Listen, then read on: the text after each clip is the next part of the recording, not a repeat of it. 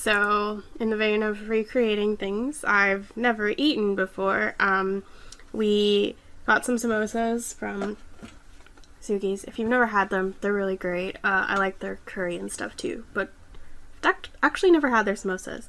And then we made a boysenberry chutney. This looks very different from the photos that we've seen. Their chutney is almost like red. It looks a lot like sweet chili sauce, but when we made it, it just kind of turned. It looks like boysenberry jam. I know this looks like boysenberry jam to you, but this is chutney. This is 1/3 cup of sugar, 1/6 cup of vinegar, some craisins, some garlic minced up, a little bit of mustard powder, a little bit of chili pepper. Oh no, it's Tajin. We used Tajin because we didn't have any chili powder. And then a couple boysenberries. There's also some, there's also some dried onions in there. So it's just simmer it till it's and then you just simmer it until it's a chutney. But yeah, so it's like chunky. We're gonna put it on the samosa. It's also a lot thicker than the one they had. Theirs is very thin. It looks almost syrupy.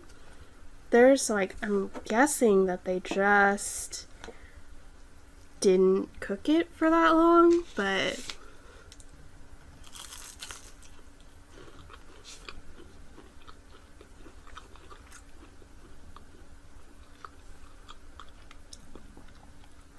I really prefer a sweet chutney with samosas because you can get more savory chutneys. They're fine too, but I feel like the sweetness of like a fruit chutney is better for samosas because of the spice and the not necessarily blandness depending on what your filling is. These are, I believe, potato and pea, but you can have meat and stuff in them too. But because it helps balance out the flavors a little bit, this particular chutney is very good. But in terms of recreating the pictures we saw and everything, I feel like I gotta give it like a 4 out of 10. For me personally, this is a great chutney, but in terms of recreating what we know of this dish, we did a pretty bad job. But I don't know how they made theirs, because theirs is super thin, super red. Like, all the pictures we saw of it at the preview night are, like, red. They're, well, not like, more like fuchsia. So, like, slightly tinted sweet chili sauce is really what it looks like.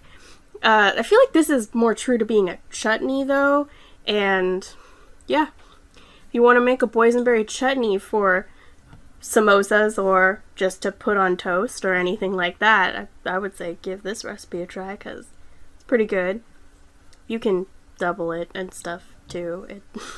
We made this much because we weren't sure how it was going to turn out, and we only have like this many samosas, so we don't need a whole lot. But yeah, I like it. It's pretty good.